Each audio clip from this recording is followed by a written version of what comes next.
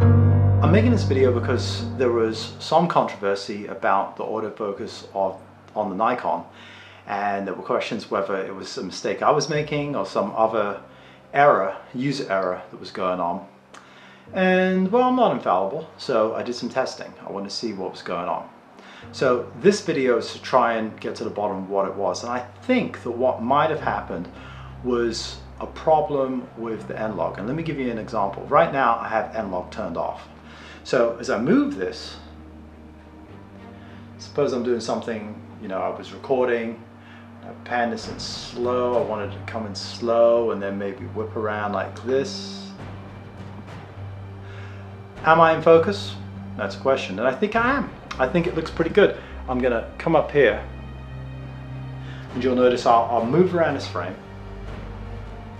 This is stuff I did in the first video to see if it would keep me in focus. I'm just going to duck out of the frame. And I'm back and I'll put up my hand. Put it maybe like here. Hand goes in focus. Back to face. And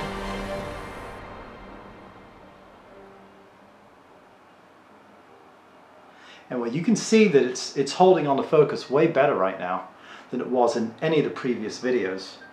And even with this fairly harsh light right here, it's still somehow hanging on to focus. And I'll be quiet for a second to see if it remembers that I'm human.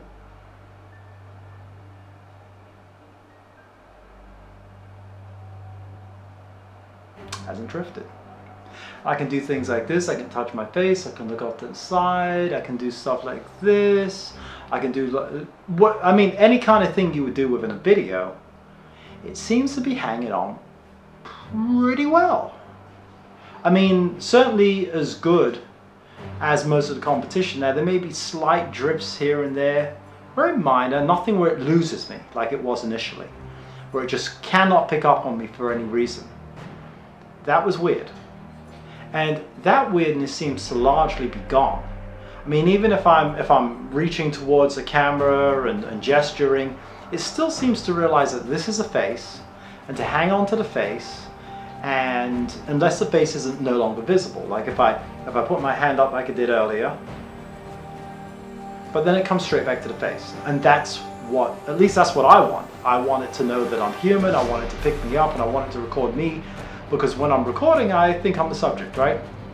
Now, let me show you what happens. I'm going to switch this over and I'm going to turn on NLog. And I want you to see if there's a difference. Maybe I'm crazy, maybe there's no difference. Let's find out.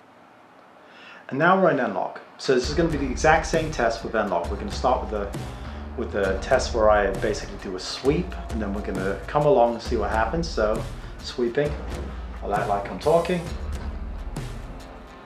Camera comes along,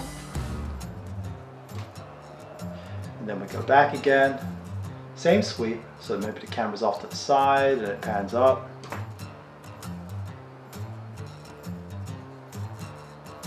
You can see we seem to be having some issues right there. So then again, the camera's coming off to the side and it comes over.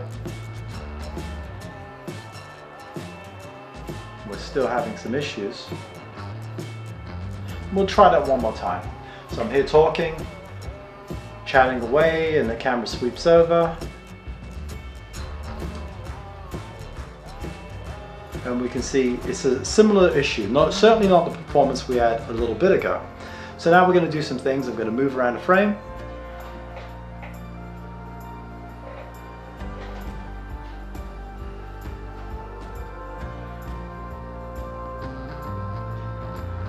Here we're drifting all over.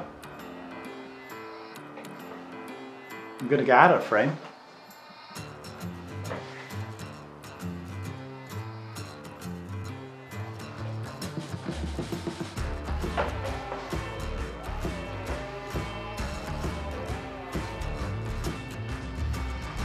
Put a hand up in front of the camera, so right about here.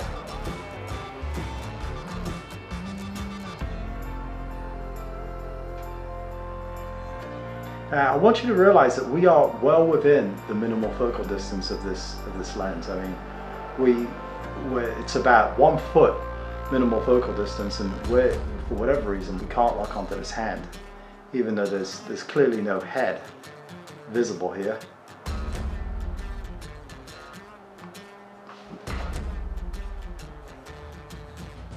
And we hunt for a while. Well, we've seen this performance before. This is exactly what it does of what it did the last time. This is the kind of bad performance we saw last time. And nothing else has changed. The only thing that's different now is that we're in NLog. See you